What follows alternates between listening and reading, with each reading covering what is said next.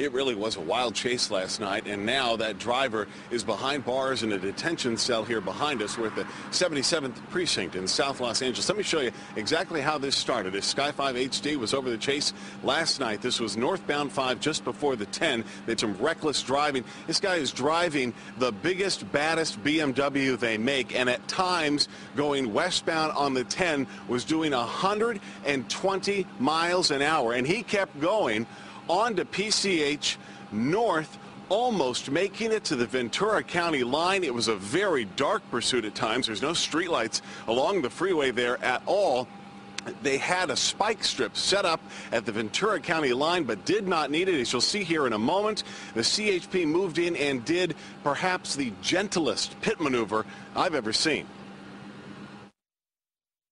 They just authorized a pit maneuver here, so here we go. He's coming up for the pit, coming up on that right corner there. Just get up a little closer, guy, a little closer, Then there he goes. Going to yank him right on out. Tim Lynn with the call there from Sky 5. Now to the ground pictures here. The driver immediately pulled over, threw his keys out of the car, but at that point really stopped responding to CHP officers' commands, they say. So they went in, grabbed him, got him on the ground, and found out that there were other people in the vehicle. They had suspected that all along. It looked like one of them was on an iPad in the back seat. That may be one reason they were so gentle with that pit maneuver. It's unusual to have so many passengers in the car of the vehicle. Now we've learned more about the three that were inside. We are international students at University of California, Irvine, and the driver will be booked at a local jet. Someone in the car was under the impression they were going to Laguna Beach. Is that about accurate? I believe so.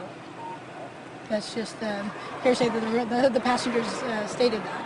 They got the wrong beach. It was beach. confirmed they're going the wrong direction.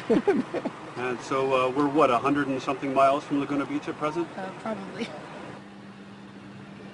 Law enforcement telling us that the driver says he was unaware he was being pursued.